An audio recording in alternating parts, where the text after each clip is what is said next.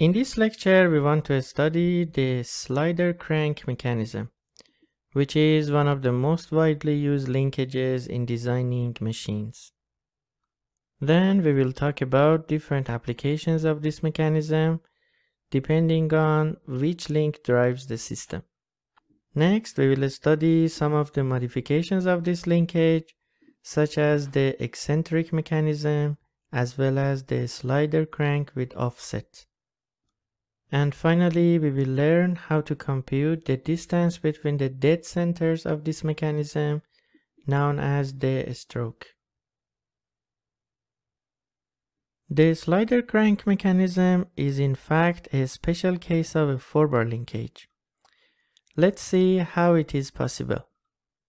We start from a four-bar linkage like this and convert it to a slider crank mechanism in 2 steps. As you see, link number 2 rotates as a crank and link 4 oscillates like a rocker. Notice the path of motion for the pin at the end of link 4. Obviously, it is a circular curve whose radius is equal to the length of link 4. Now, as a first change, we want to replace link 4 by a slider. A slider that moves along a fixed path on the ground, which is exactly the same as that of the pin of link 4. This way we will have a slider crank mechanism which is equivalent to the previous 4-bar linkage. As you see, the slider moves along a curvilinear path in this case. Now, as a second change, if you imagine link 4 with an infinite length, then the radius of the slider path becomes infinity. In that case, the curvilinear motion of the slider approaches a rectilinear motion.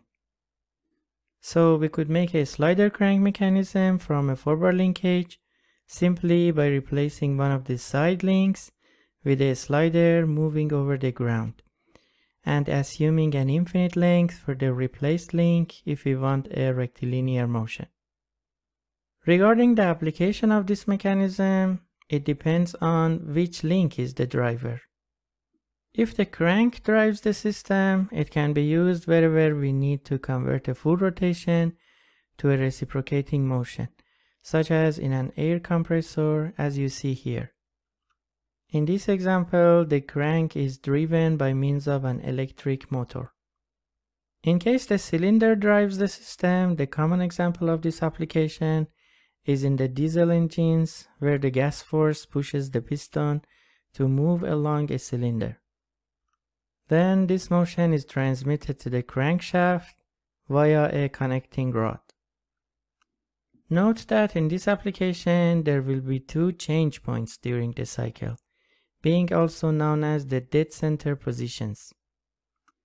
One of them is here, where the crank and the connecting rod are aligned together, and the other one is here when they are aligned again in a different way. Usually a flywheel is needed to force the crankshaft to keep rotating at the right direction. Here is a modification of the slider crank linkage known as an eccentric mechanism. As you see, the crank is a disc with center C, which is pinned off-center to the ground at O2 and rotates inside a ring at one end of the coupler link.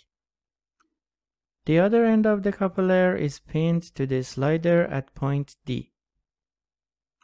The motion of this mechanism is equivalent to a slider crank linkage having a crank length equal to O2C and a coupler of length CD. A special case of a slider crank mechanism is when it is designed with an offset, such that the path of the slider does not intersect the crank axis. In this mechanism, there are 2 extreme positions for this slider. One of them is here, when the driver and the coupler become aligned with each other, and the other one is here, when they are again aligned in a different way.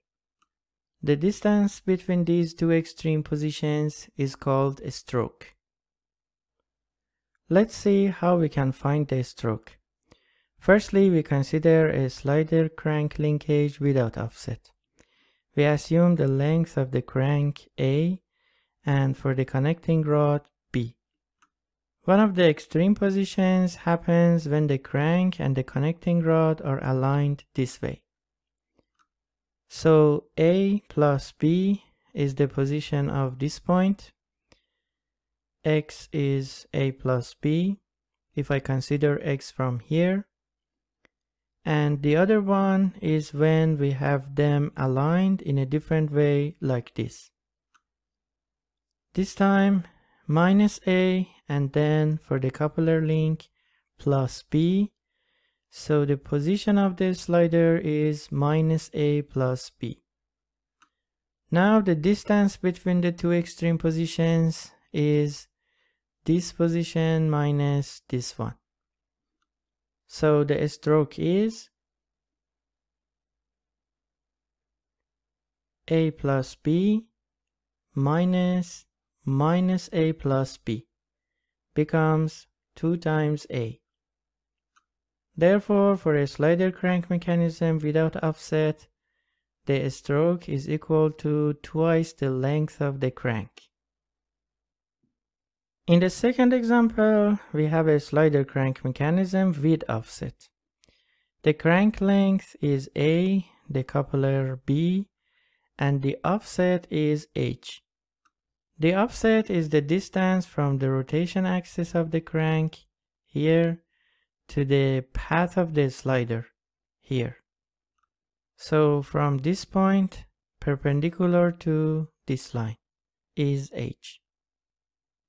In this extreme position we have A plus B. If we consider a triangle here, this side is A plus B. This side is the offset H, and we can compute this side using the Pythagorean theorem, which becomes a square root of A plus B squared minus H squared.